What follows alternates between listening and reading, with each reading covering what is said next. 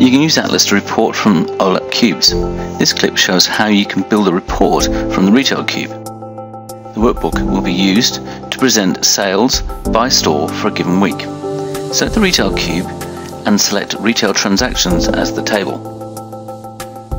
The fields needed are the channel, which is the store, and the net amount, which is aggregated to give weekly sales figures.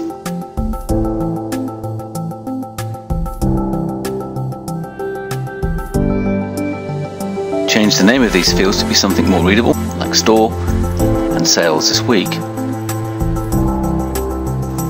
and then choose filters.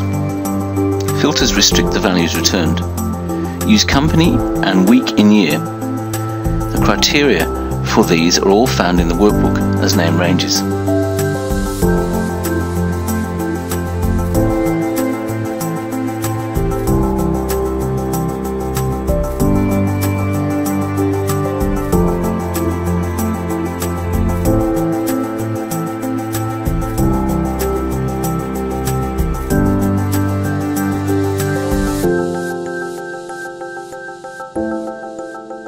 Insert and format the report as necessary.